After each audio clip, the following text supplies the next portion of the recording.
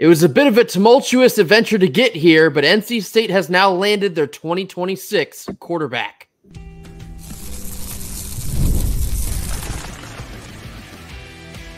You are Locked On Wolfpack, your daily podcast on the NC State Wolfpack, part of the Locked On Podcast Network, your team every day. What's up, Wolfpack Nation? It's time to get locked in with Locked On. Thanks for making Locked On Wolfpack your first listen each and every day. We are free and available wherever you get your podcasts and on YouTube, part of the Locked On Podcast Network, your team every day. Today's episode is brought to you by FanDuel. Make every moment more. Sports have stopped sporting the way we want them to over the summer, but that's where FanDuel steps in. FanDuel's hooking up all customers with a boost or bonus daily. That's right. There's something for everyone every day all summer long. Just visit FanDuel.com in order to get started. Happy Tuesday to all. As always, I'm Grayson Boone, joined by former Wolfpack defensive tackle Kenton Gibbs. Kenton, the NC State Wolfpack landed their 2026 quarterback officially on Tuesday. Three-star quarterback Jacob Smith out of Pofftown, North Carolina. Now, some of you may think, why does that name sound familiar? It is because Jacob Smith has already been committed to Elliott Avent in NC State baseball for a couple months. However, after his commitment to NC State baseball, being that he is a dual sport athlete, he had an increased interest in joining the Wolfpack also on the gridiron. I understand he was recently at the Alpha Wolf Showcase event. I believe that was now 2 weekends ago. His attendance at that event ultimately made his mind up for him, and he's going to be running with the pack. Yeah, and Jacob Smith is a guy that, a lot of people hear baseball, hear dual sport athlete, and they start to get a little bit of chills. They start to get a little bit of shudders thinking about, wait a minute, we've seen this play out before. I'm people. We've seen this not work out well in the past, but I need you all to realize this is a very different circumstance for a ton of different reasons. Number one, we're looking at the obvious in that there isn't quite the same dynamic in terms of he's already been our starter for quite some time. And now it's like this weird thing of, oh, does he want to play baseball? Does he not? What's the coach going to allow him to do? Whatever the case may be there. And even further beyond that, the biggest reality is he's still so young. How many guys have we seen come into college as two-sport athletes leave out as one definitively? Like, hey, I can make a lot more money doing this. In this sport, I'm an all right quarterback. But in this one, I've got one of the best sliders they've ever seen. This is my sport. Or vice versa, right? How many times have we seen that? It's happened plenty. So let's relax. Let's calm the anxiety down. You don't need Xanax. You don't need Lexapro. You're okay. I know that this is reminiscent of some not so great things from NC State's past, but this can also be reminiscent of some very good things because if you all do remember, Thayer Thomas was not originally a football player for NC State. He was on that diamond and transitioned his way over. So, Jacob Smith is a very special talent that can get it done on both the gridiron and the diamond. That's no problem. Don't make a problem where there isn't one. This is a fantastic young man and a fantastic baseball and football player by all accounts. Way back to the days of Russell Wilson and Tom O'Brien at the helm of the football program, this ain't that. And I certainly don't think any of that saga would have anything to do with how Jacob Smith's story will go at NC State. But nonetheless, he's a really good athlete. Him being committed to NC State baseball, primarily as a middle infielder, but can also pitch a good bit. You talked about him being young. This is someone that still has 2 full years of high school to continue developing. And to your point, maybe at the end of his high school career, he will lean more to one sport or the other. But if he does, in fact, decide to carry through and play 2 sports at the collegiate level, let him. If he is that good of an athlete, I think it's very good for not only Jacob himself, but both the baseball and the football program. For quite some time, we were tracking Faison Brandon, who's the number 1 2026 quarterback in the country. As expected, he did choose Tennessee, but now NC State has chosen Jacob Smith. Jacob Smith is our 2026 quarterback. Perhaps he could feel like a little bit of a gem in the making, but as a baseball guy myself, I often find that a lot of really good middle infielders, primarily shortstops, can cross over and play a really solid quarterback. Johnny Manziel was actually a pretty decent baseball player and wanted to become a professional baseball player before football ultimately took over his life, as it probably should have once he got to Texas A&M. Russell Wilson, another one of those prime examples. I don't know how seriously Patrick Mahomes played baseball. Obviously, his old man did. His father played in the major leagues. That's more than likely where Pat's arm strength has come from. But you've seen a lot of athletes over the years that have excelled at both baseball and football. And I think Jacob Smith has a really good opportunity to do the very same at NC State. When you're looking forward and projecting these next couple of years out for NC State at the quarterback position, you now have CJ Bailey, who's picking up a lot of rave reviews, some of which we'll discuss here at the end of this show. You have Will Wilson in 2025. I've said it time and time again on this program. I think the world of Will Wilson. I think Will Wilson is the future of NC State football. And then you have Jacob Smith coming behind Wilson, your 2026 quarterback, dual sport, very twitchy, very smart player, both on the diamond and on the gridiron. I think Jacob Smith is a really good pickup for NC State, and I can't wait to watch him continue and develop. Yeah, I think that this is, like we talked about before, it's about that continuity. It's about that, hey, we're stacking good recruiting classes on top of each other. We're stacking really good quarterbacks on top of each other, because the reality is, yes, we know we won't be able to keep all these guys. That's just not how this thing works out. These are a bunch of really good guys. And objectively speaking, it's rare to see quarterbacks be willing to sit 3-4 years before they're, doing their thing out there. With that being said, you can never have too many good players. You can never have too many guys that you feel comfortable throwing out in real-time game situations that can perform at the highest level. And also, the reality is, as much as we would love for all these guys to pan out and they'd be great here, some of them won't. And even if they all do pan out, there's going to be an odd seat during the old game of the proverbial musical chairs. So the reality is, I'm enjoying every time they pick up a new quarterback. I don't care who's there already. Go for it. Get another one. Get a guy that can get it done, because at the end of the day, you would rather have the problem of having too many than too few. Regardless on how NC State will choose to look at the quarterback position using the transfer portal as well in these next couple of years, you have an extremely solid base of high school quarterbacks lined up all the way out through 2026. Something I've already seen on social media already start to be floating around about 2027. There's a very particular quarterback with the last name of Rivers that will be in the 2027 class of quarterbacks. I don't want to get too far ahead of ourselves, but that's something to chew on as well. CJ Bailey, Will Wilson, Jacob Smith, and then potentially, if all the cards fall into place, Gunnar Rivers in 2027. What a time that would be if NC State could pull that off. Let me tell you something, okay? Picking up Gunnar Rivers would be not chasing waterfalls, sticking to the rivers and lakes that NC State is used to. Go ahead, take that one all. But in all seriousness, I mean, I'll tell you what, that is, we talk about NC State bloodlines and how guys, brothers and children and all that have panned out here, and I wouldn't be upset at that. I'll take that deal. I'm unless there's somebody better that is definitively head and shoulders above them, I'll take it. Coming up next, we're going to continue our discussion from yesterday on Jordan Young. And then later on, we're going to get into some very surprising tweets about some of our skill players blossoming at NC State. This comes after a quick word from our sponsors. Our first sponsor of the day is FanDuel. Look, we all love sports. In fact, we love them so much, we can't wait for this fall to roll back around. But until then, FanDuel is doing us a massive solid. This summer, FanDuel's helping us keep the sports going whenever we want. FanDuel's hooking up all customers with a boost or bonus daily. That's right, there's something for everyone every day, all summer long. So head on over to FanDuel.com and start making the most out of your summer.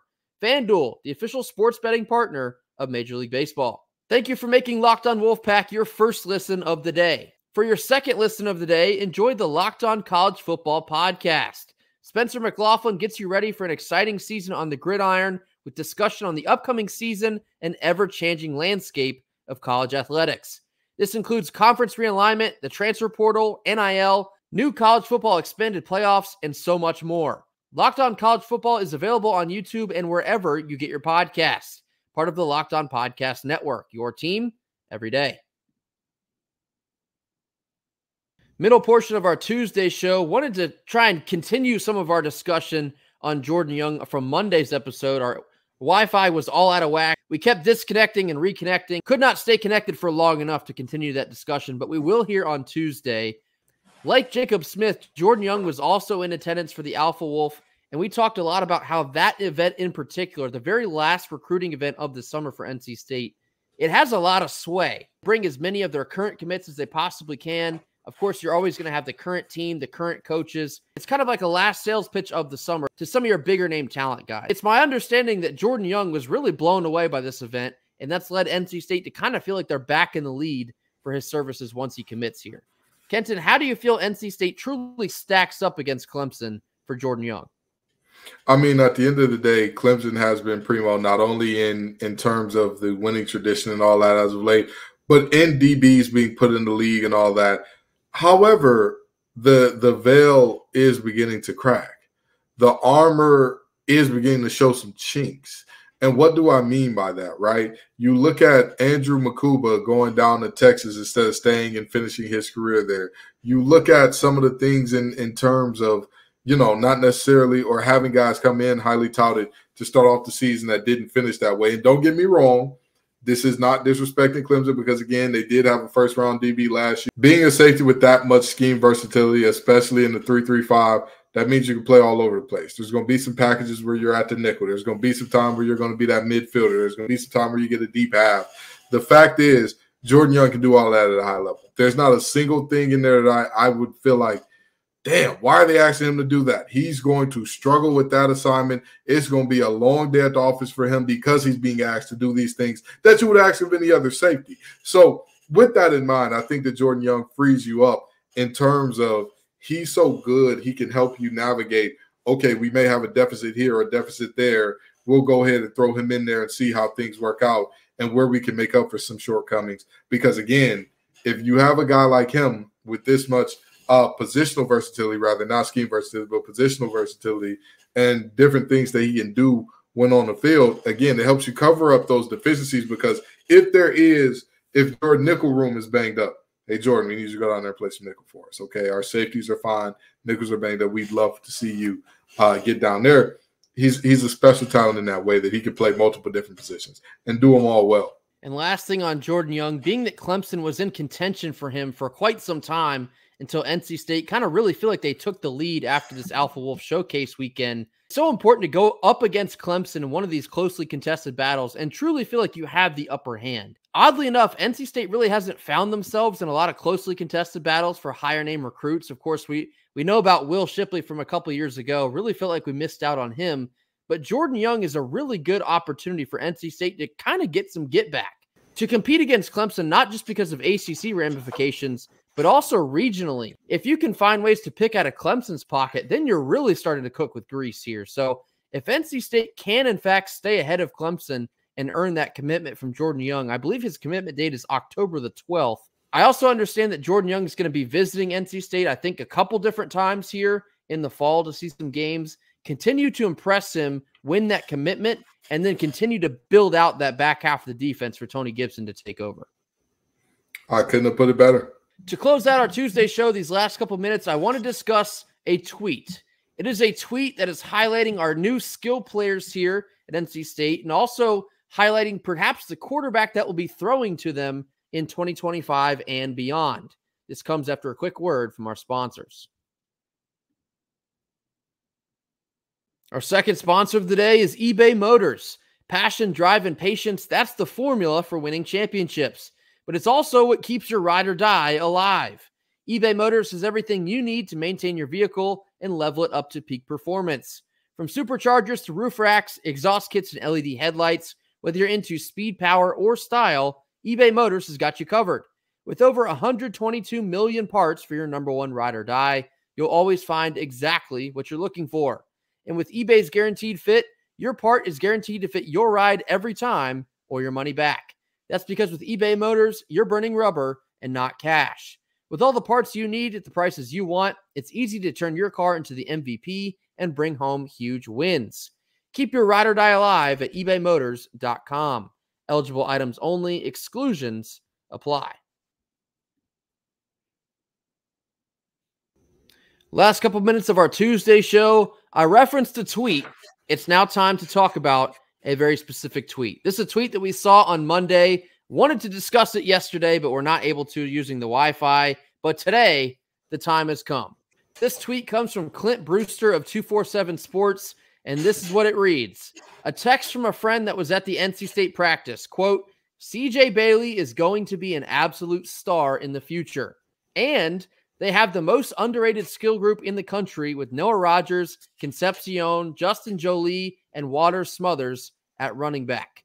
These last couple of weeks, we talked about how NC State, they're going to continue to pick up a lot of national momentum heading into this season.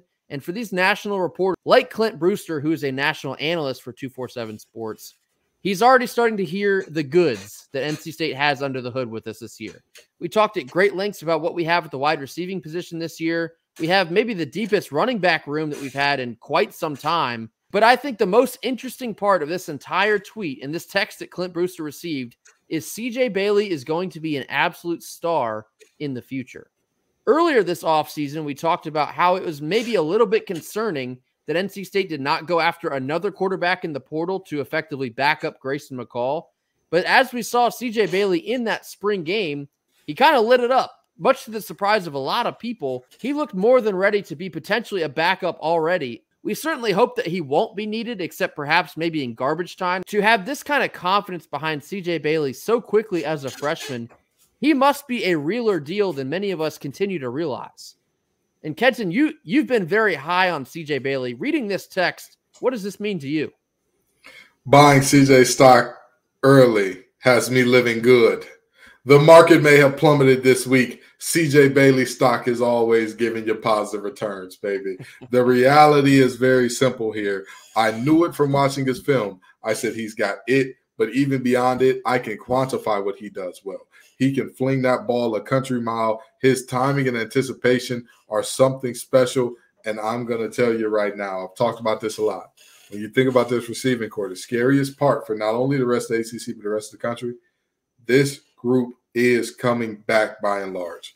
Waters is the only name on this list that is guaranteed to not be back next year. Think about that for a second. This is a special group with a special young man thrown to him. I can't wait for it. Yeah, that's exactly where I was going with my next point.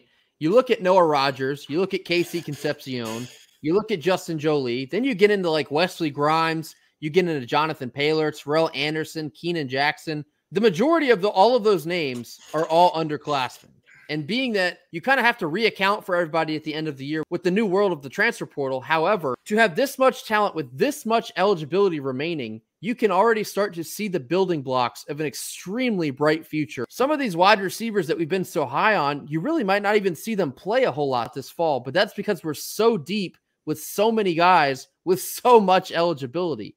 And once you age out to 2025 and 2026, when you're looking at CJ Bailey potentially being the quarterback, he's going to still have so many highly skilled weapons to play with. Potentially, he could have at least 1 year of KC Concepcion playing with his younger brother in Nunu. And that's in addition to all those other guys I mentioned. So these skill positions at NC State, we currently feel deeper than we have maybe ever, maybe in my entire life, 28 years as an NC State football fan.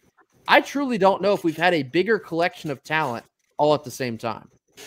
Yeah, I wholeheartedly agree. I mean, I've told everybody that CJ Bailey is special and all that, but seeing the other guys come along, you need a lot of people to do their job right in order for you to cook and do what you need to do. And so what I would advise is the understanding of this young man going forward is going to be a very special part of this. And it's about the group around him as much as it is him, because CJ Bailey stock is going to go to the moon if they keep surrounding him with pieces like what we got going on right now. Little small messages like this kind of confirms that the coaching staff knew exactly what they were doing in not going to get another backup quarterback. Having all that faith in CJ Bailey to be the guy behind McCall this year seems like it's already starting to pay off. He played extremely well in the spring game, and if he's showing out this quickly in fall camp as well, we could have a monster on our hands. Again, hopefully we don't have to see him a whole lot this season, maybe in spurts once these games get out of hand. Seeing messages like this, it gives you maybe a little bit more confidence that in the event, and not by any means trying to speak this into existence, if we have to turn it over to CJ Bailey at any point this season, perhaps he can give us a spark in a place that we really need it. All that confidence being built up from the coaching staff into CJ, it can go a really long way. But nonetheless, you got to be excited about what's to come in the future for NC State football. The offense is now booming. The defense already has been booming with Tony Gibson, but if you can get both booming on the same level, that, again, is how you're going to start competing for championships. Yeah, no argument out of me. I mean, again, CJ Bailey is special, period. He's a special young man. I know that lots of people are high on guys coming in before him, after, whatever. He's a special player. I want to see how this thing plays out. That'll do it for us here on Tuesday. As always, thank you all so much for joining us. Be sure to hit that like button. Drop your comments down in the comment box. Tell us what you think about NC State picking up their 2026 quarterback in Jacob Smith. Tell us what you think about Jordan Young potentially picking NC State over Clemson here in a couple short months. And tell us what you think about the future of CJ Bailey and all these extremely talented skill players here at NC State for years to come. Make sure to mash that subscribe button if you have not already, and we will see you all tomorrow on Wednesday. And until then, go Pack. Go Pack.